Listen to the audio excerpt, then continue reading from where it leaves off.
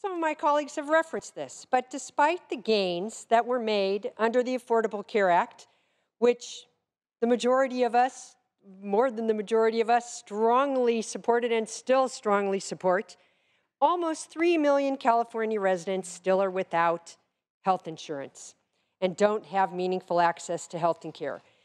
UC Berkeley recently released a report that shows in my district alone, there are nearly 160,000 uninsured people.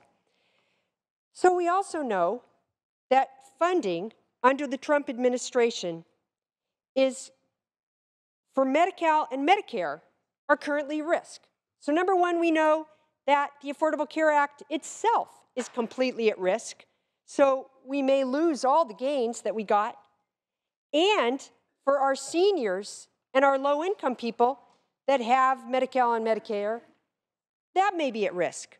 So we as Californians may have to completely overhaul our healthcare system. And we're going to have to see that unfold. And this is partly why I stand up and support this bill today. Not only do I feel that a single-payer system would be the most efficient way to deliver our healthcare system, it may be a necessity because we may be faced with a circumstance where the healthcare system as we know it is decimated by actions from DC. And we can't wait till all of that happens and then try to figure out a response. We need to be preparing now. And this bill helps us do that. It is not in its final form. It is not perfect. There's a cost estimate, as you've heard referenced, of $400 billion. There are other cost estimates that make it lower. I would hope and I trust that our authors will work very hard as this bill moves to bring down that cost, to put cost containments in there, and perhaps even to look at some of the services that are listed that to be covered that while maybe very nice, maybe they aren't essential. And so maybe that's another way to bring down that cost. I also feel confident that our authors will be working very hard to make sure that there's ways to streamline the delivery of the services, not only to bring down costs, but to make sure that people don't have to wait and they have good access, and that it doesn't result in the kinds of things that some of my colleagues on the other side of the aisle have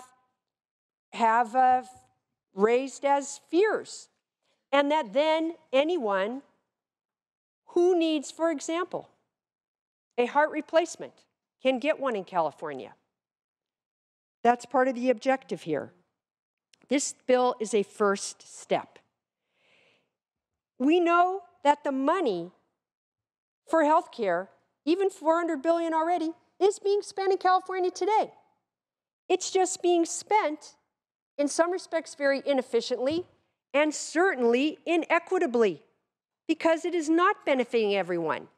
And the objective to healthcare reform is to reduce that cost, but also make sure that cost is spent efficiently and equitably. The bill is not perfect in that regard yet. And I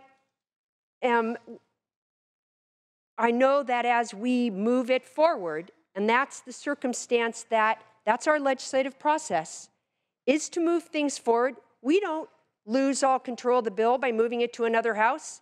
Our authors still are the ones who will be both working on amendments and taking amendments. We can all be part of that deliberative process. If we do our job right and further refine the terms of this legislation with cost containment, with efficiencies, and with ensuring that every Californian gets the health care we need, and if we also refine it as we see what happens in Washington, we will have been doing a great thing for the residents of California and the state of California. And we also know that ultimately, this will have to be something that goes on the ballot because of issues like the GAN limit. And so it is incumbent on us to do that job very well. So it is a product that our voters will be willing to support. If we don't do the job well, then our voters won't be willing to support it. But that's the process we're undertaking now. And yes, it's not fully cooked at this moment, which is why it's not something that we are voting to put on the ballot right now. But we are working on it, we are moving it forward, and I urge and I vote.